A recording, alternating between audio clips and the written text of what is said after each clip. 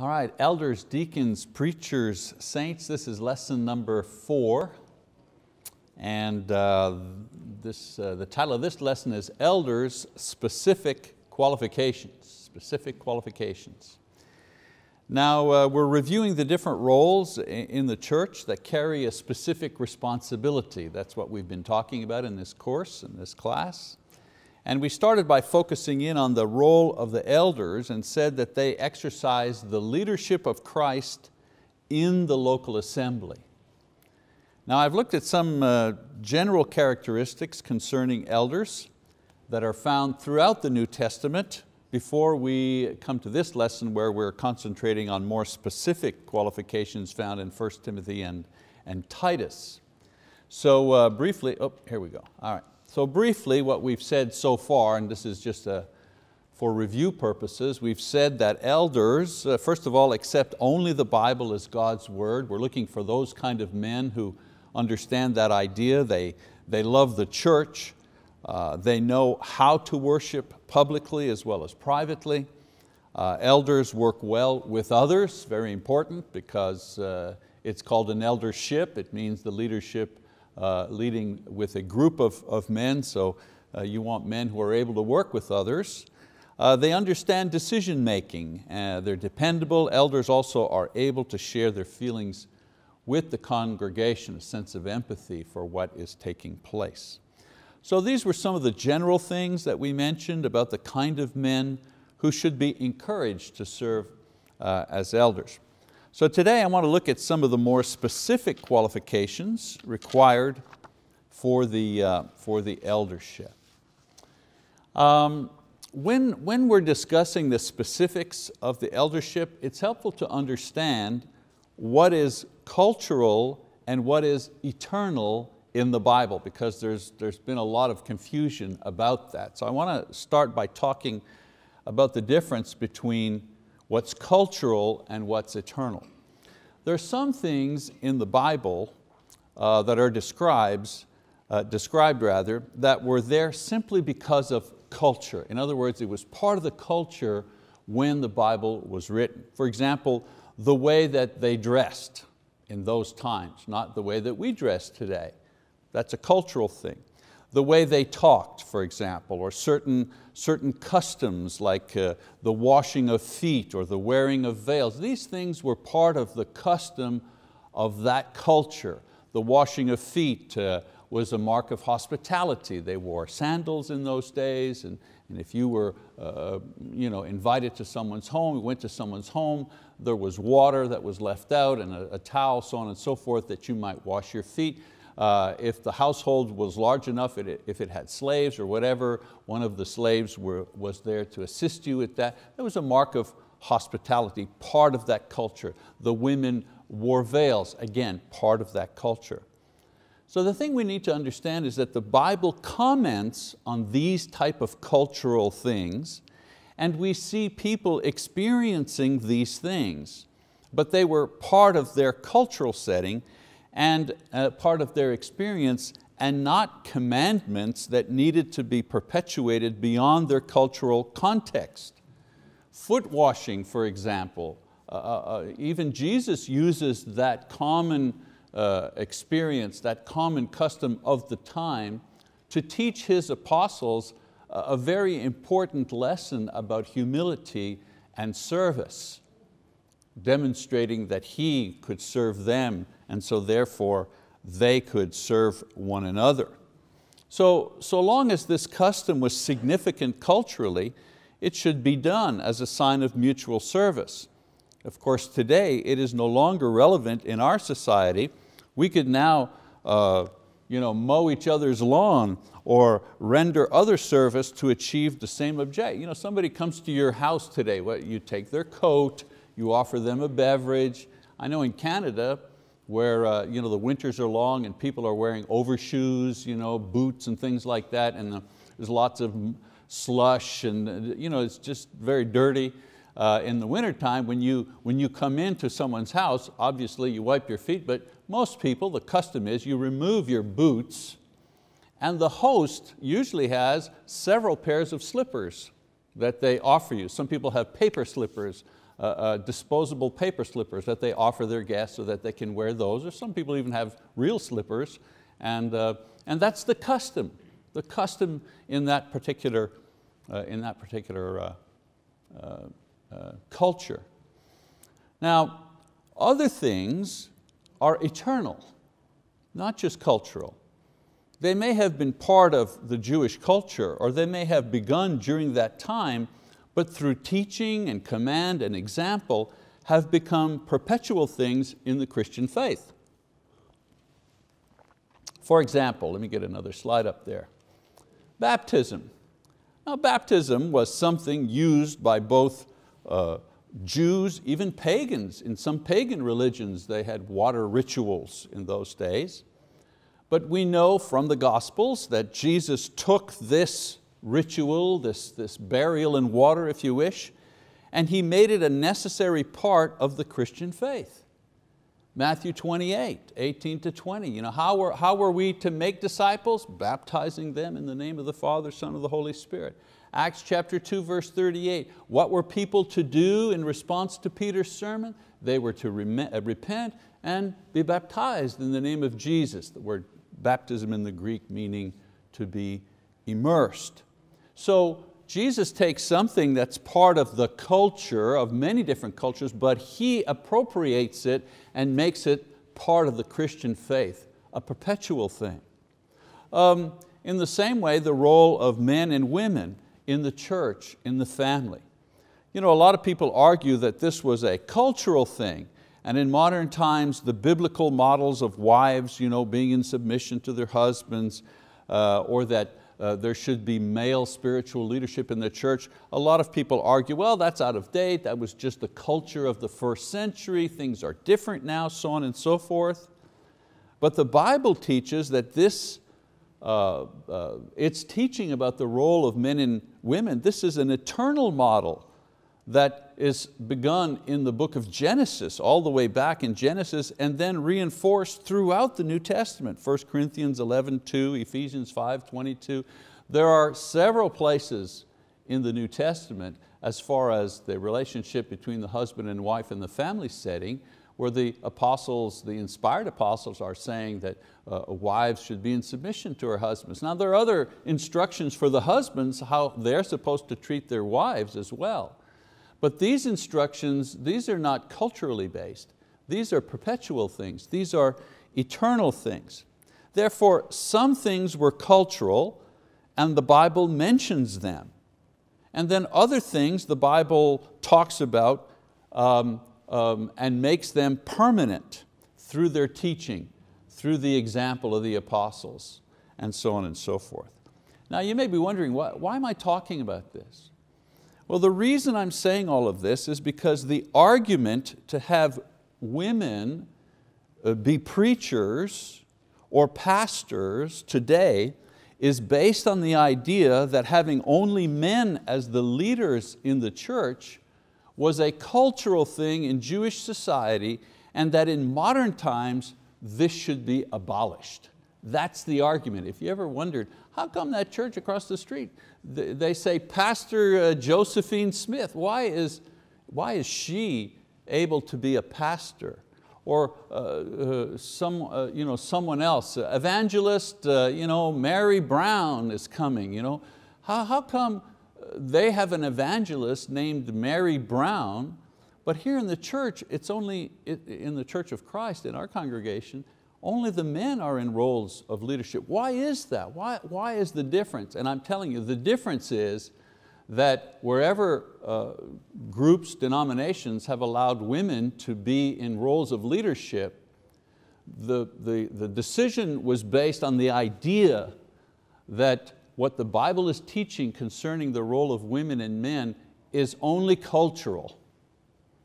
And after the first century, once culture changed, we have to change with it. That's the argument that they make. The answer to this, of course, is that in the New Testament, every command, every teaching, and every example, and every reference to the leadership of the church always refers to men, always. I've heard some people say, oh, men made that up. You men in the church, you're the ones that perpetuate this thing. No. Just a careful reading of the New Testament. Start in Matthew, go all the way to Revelation, and note every time there's a mention of leadership in the church, you'll note that a woman is never referred to as a leader. I mean, the word elder means older man. The person needs to be a husband and father when we get to the specific qualifications. All references where elders are the subject in the New Testament always describe men. Now the point here is that if this was only a cultural thing, the Bible would have left the door open for change, but it doesn't. It doesn't. It is unanimous from beginning to end. And I don't say this gloating, oh, we win. It's not a winning type of thing.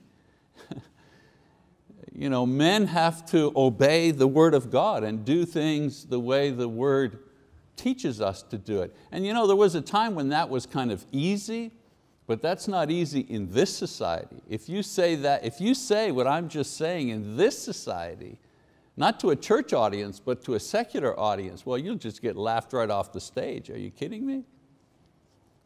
So we have to maintain what the Scripture teaches irregardless of what society thinks from generation to generation. Now the point here is that if this was only a cultural thing, as I say, the Bible would have given some sort of instruction, but it doesn't. For example, it was Jewish custom for women not to have freedom to choose whom they wish to marry. And the New Testament comments on that. But by not commenting or making a command of this, it allowed this custom to die on its own and permitted women the freedom without religious interference. Paul even comments on this custom in 1 Corinthians 7, but he doesn't command that the custom be perpetuated. See what I'm saying? All right.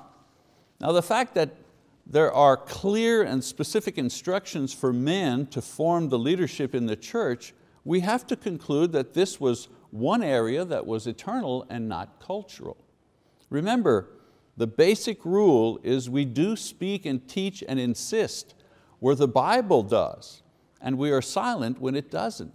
So when it comes to elders, for example, the Bible does speak, and it does give commands, and it does give instructions, and it does give examples as to who these people were and how they were selected and what were their qualifications, without reference to women in these roles at any time.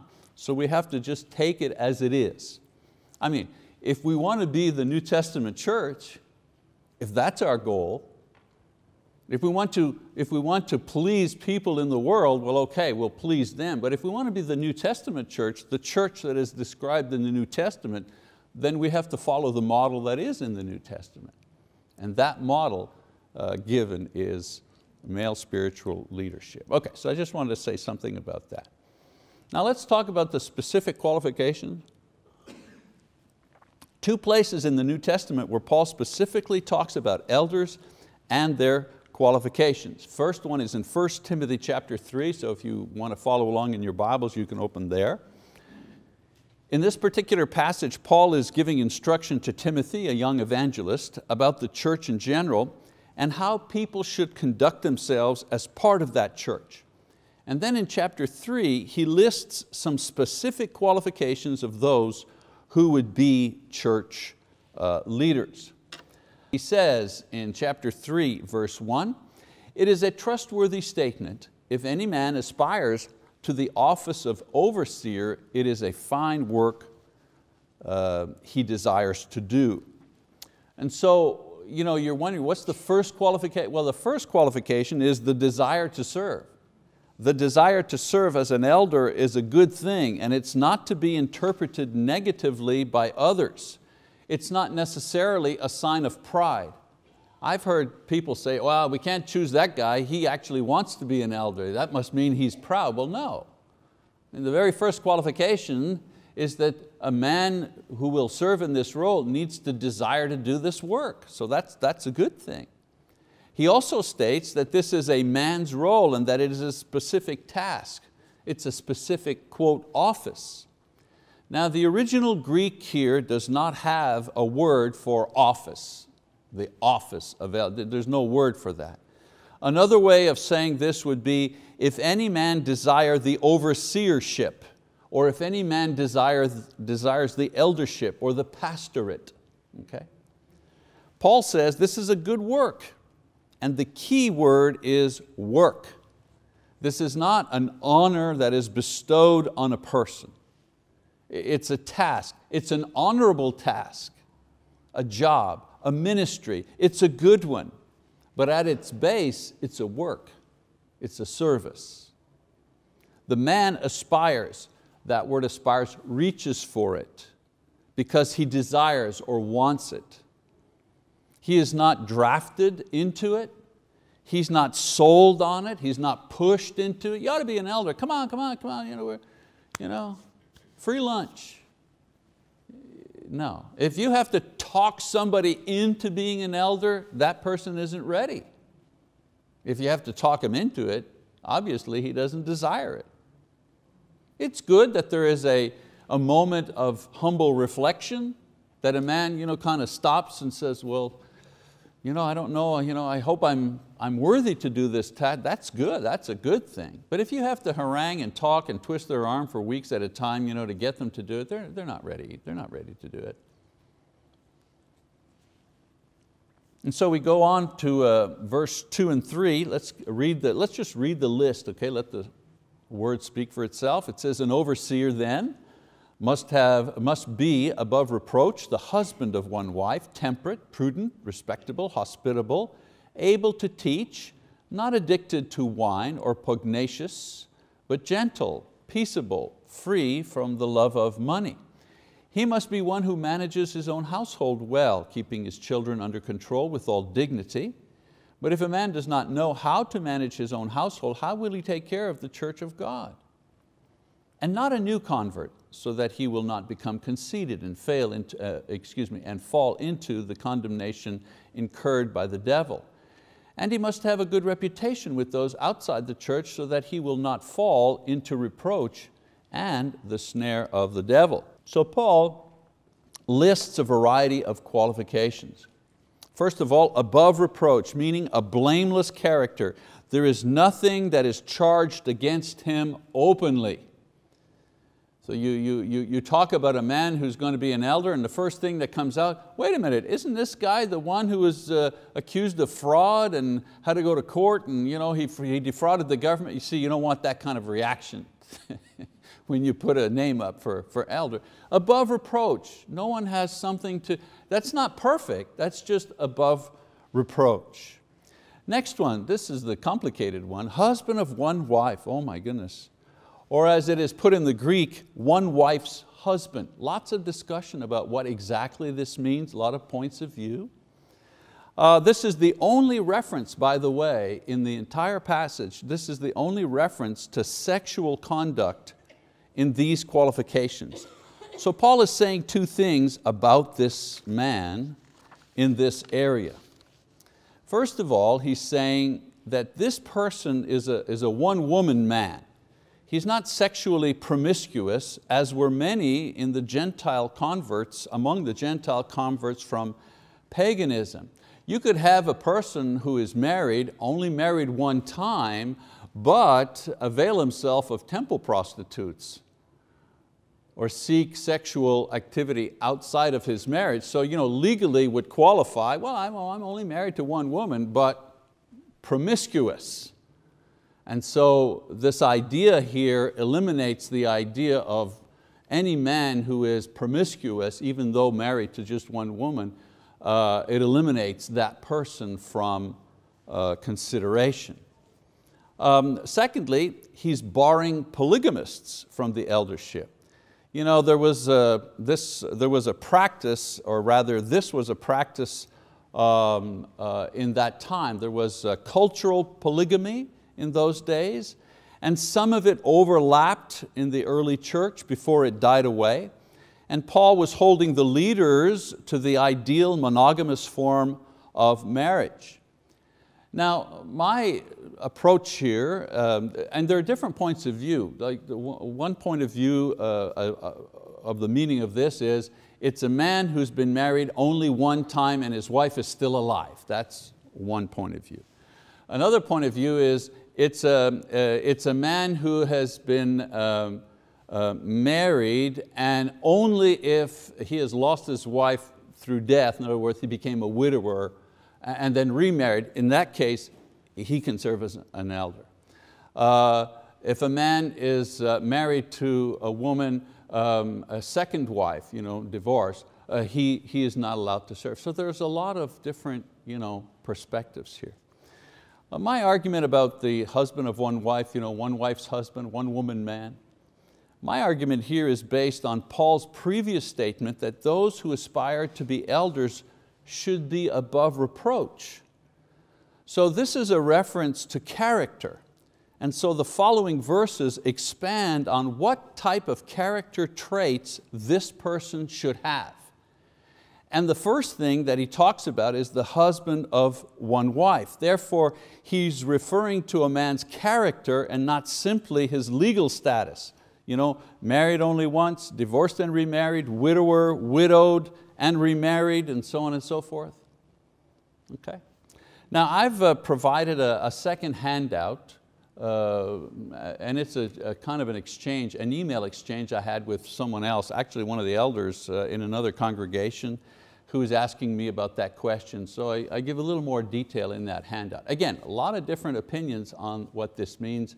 I've just tried to give you some of the points of view that people have on this particular, the meaning of this particular thing. All right, so the next thing he talks about is the man should be temperate, meaning moderate, not an extremist, not an extremist. Prudent, meaning careful in words, careful in actions. Respectable, meaning a person who is dignified, someone who is orderly. If you're referring to one of your elders and you're saying, oh, he's a mess, not a good thing. You don't want one of your elders to be described as, oh, he's a mess. No, you don't want him to be a mess. It doesn't mean he has to be an A-type, everything lined up, but you don't want him to be a mess. You don't want his life to be a mess. Okay, that's not who you want for your leader. It says also hospitable. Greek word there means lover of strangers. Not just having folks over, not just having your gang over to your house, a lover of strangers. Why? Because in the church there are often strangers that come in. People who are baptized become members of the church. They're strangers. People who visit, people who have problems, who come to the church for help, they're strangers. We need our leaders to be lovers of strangers, not individuals that don't like strangers. Able to teach, of course, qualified and able to teach, not necessarily able to teach publicly as I am now, able to teach another person, at least one-on-one. We have some of our elders are expert and experienced, well-educated teachers. Others have learned the Bible as you have learned the Bible, being in Bible classes and self-study. But all of the elders are able to teach, whether it be a class or one-on-one, they have the skill to do this type of work. He says, not addicted to wine. Well, there you go, not addicted to wine. Not someone who loves strong drink, not a regular drinker. Pugnacious, and not to be pugnacious, someone who is not, but he goes into the negative things here. Pugnacious means someone who has a quick temper, a chip on their shoulder, ready to fire up. Boy, you don't want to be discussing sensitive issues with someone who kind of flares up and blows up at every negative thing, or if somebody brings a point of view that is opposite to their point of view. That's the kind of person that you're wanting in your leadership. Gentle and uncontentious. A wonderful translation I saw of this word is the English word yielding. Yielding, the yield sign, that triangular sign, you see yield, you got to slow down. You want a person that's able to slow down. You know, things are moving at a fast pace, problems happen, there's a fire raging, I mean, you know, metaphorically, there's a fire raging in the church of controversy or something like that. You want somebody that's able to slow things down and okay, let's take things one at a time, let's discuss. That's the kind of person you want. Not a person who's argumentative, but someone whose goal is to find peace and not simply win the argument. Again, eldership is a group project. These men work together as a group. And so you notice that a lot of these qualifications enable an individual to work with other people. It says also free from the love of money, someone who is not greedy, someone who is not materialistic, like it's all about money, it's all about stuff. You know? Why? Well, because in the church we deal with money. And in larger church, you know, our budget's what, about $500,000 a year? That's a lot of money to be responsible for. So you have to have someone who has a pretty good attitude about money. Manages their own household well. Someone who knows how to meet the needs of his family, emotionally, physically, spiritually. You know, the head of the family is not the, quote, boss of the family. The head of the family is the servant of the family.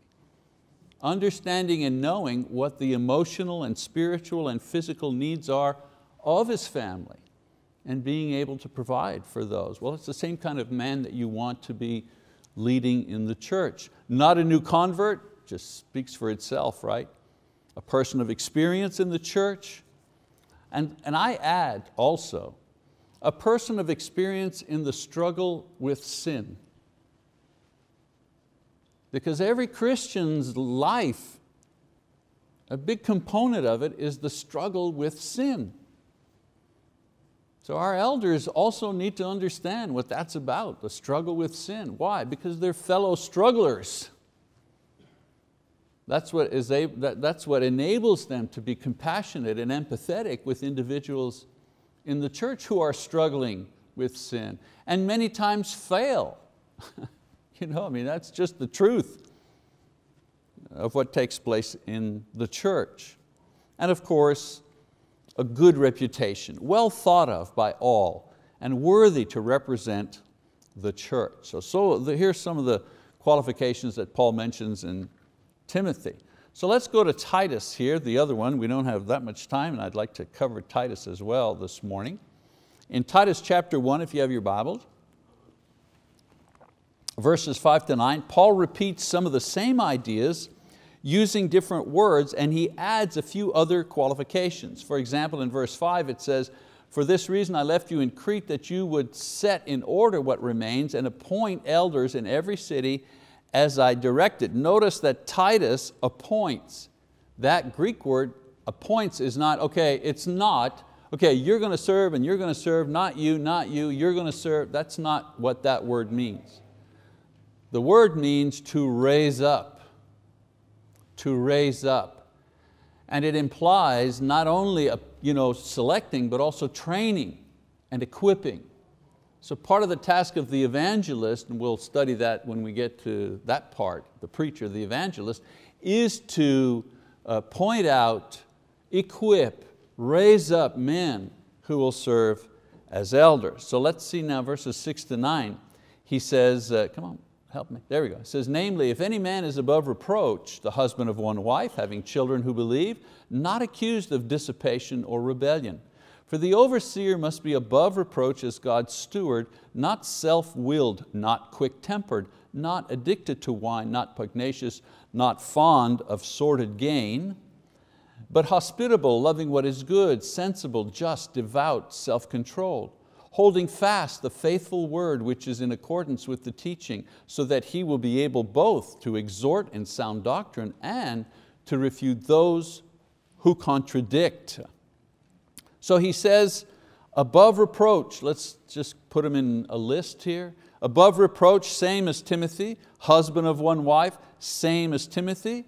Then he says, children who believe and are not accused of dissipation and rebellion. This all refers to that man's children. Do not select a man whose children are non-believers or who are living pagan lives or rebelling against their fathers. So this explains further the passage about ruling well over one's own household. While the children are with you and you have responsibility, if they live like pagans and rebel against you in your own home, well, you may not be a good candidate for the eldership. You probably have to spend a little more time working on your own home before you start working on leading others in the church.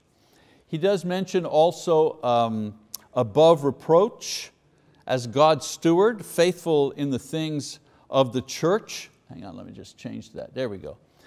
Then he says, someone who is not self-willed. We know what that means.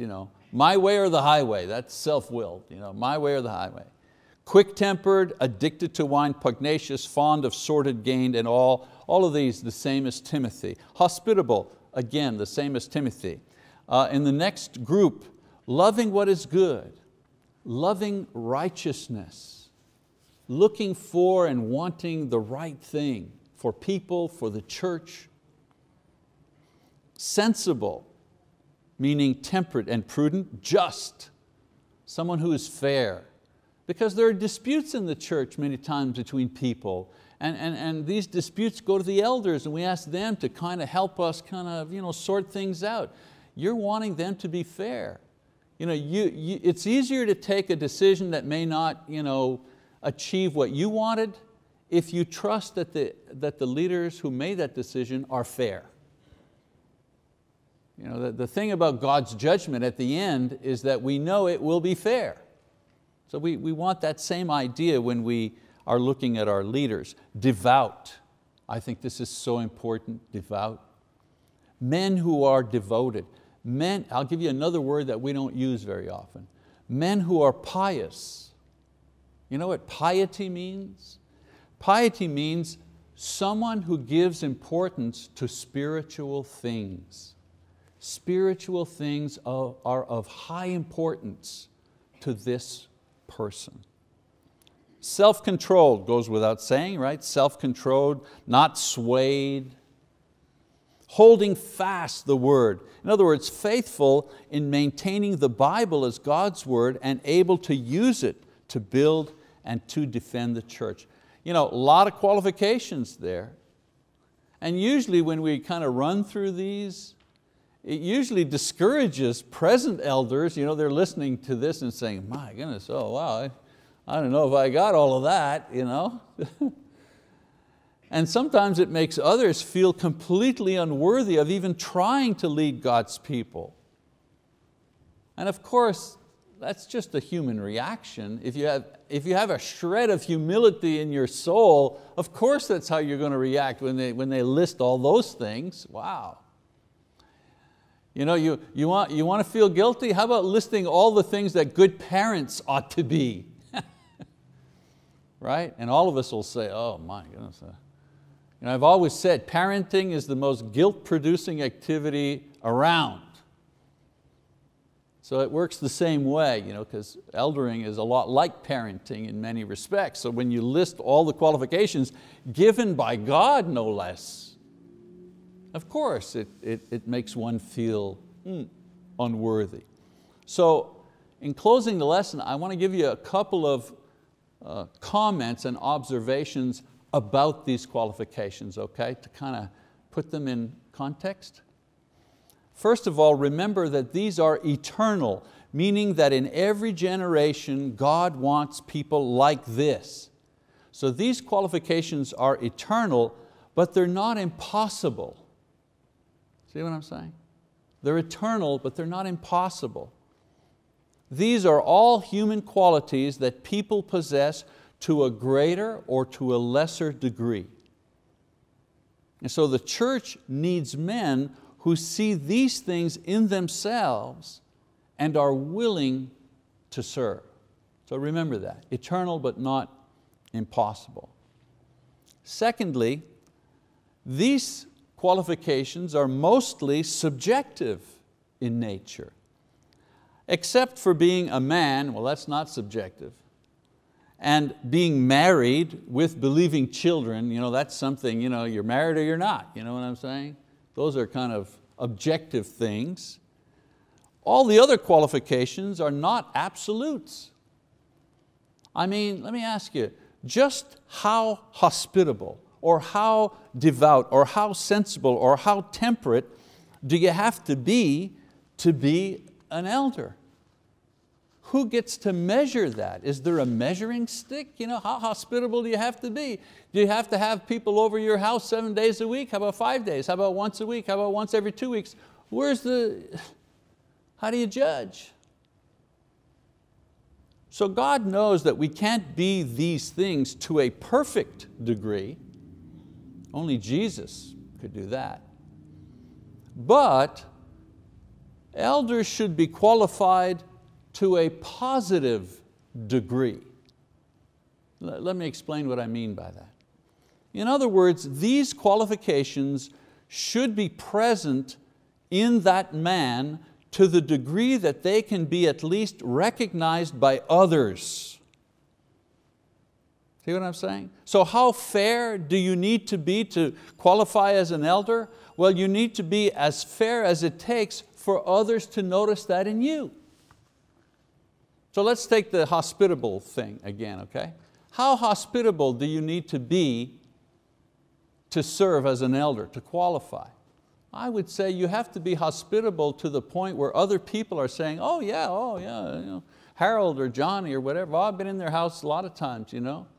You mention the word, you mention the qualifications, and people know that, yeah, you are like this. Yes, you are a fair person. Yes, you're an individual that doesn't kind of blow up or get angry right away. In other words, you have that qualification to the degree that it shows. And other people recognize. That's why we hand out the forms, when we're talking about elders and some men have been put forward, and we hand out these things and all these qualifications are there, and we ask you, check off this and that, to the degree that you know. Not everybody has all the qualifications, but when we get all the things back, we look at them and we see, well look, brother so-and-so, this person checked off 4 or 5, another person checked off other qualifications that they recognize in that person, and that's how you kind of work your way to a decision. We may not feel good enough or just enough, but if others in the church see these things in us, it means that they do exist to the degree that enable us to serve others as elders. That's why God has organized it in such a way that others select us and not we ourselves. And then one other thing, these qualifications provide a framework for growth. There are many adjectives that describe how the Christian needs to be and become that are not mentioned on the list. Notice zealous, it's not mentioned on the list, that you should be zealous. How about kind? Not mentioned there anywhere, kind. Or hopeful. Hopeful, do you think it'd be important for our leaders to be hopeful? It's not mentioned. These specific things are mentioned because the nature of the specific task of the elders requires that they possess and cultivate specific qualities if they're to succeed in the work of the elder and avoid certain accusations that are especially easy for them to be subject to. So elders need a kind of a blueprint for their own personal growth, and the Lord provides it here in Timothy and in Titus. You don't select an elder and install that man in that office and all of a sudden he's a full-blown elder. Usually we take a man who is showing these qualifications, who has the potential, and it takes several years in the eldership itself as he is mentored and encouraged by other elders to grow into that role, to really begin to come online, as we say, and begin to be effective in the service of eldership. Okay, so that's a lot of material just in one lesson about elders. Next week we're going to talk about the work of the elder, selecting the elder, And we'll also have a brief profile of the elder's wife, also a very important part of the equation. Okay, that's our lesson for today. Thank you very much for your attention.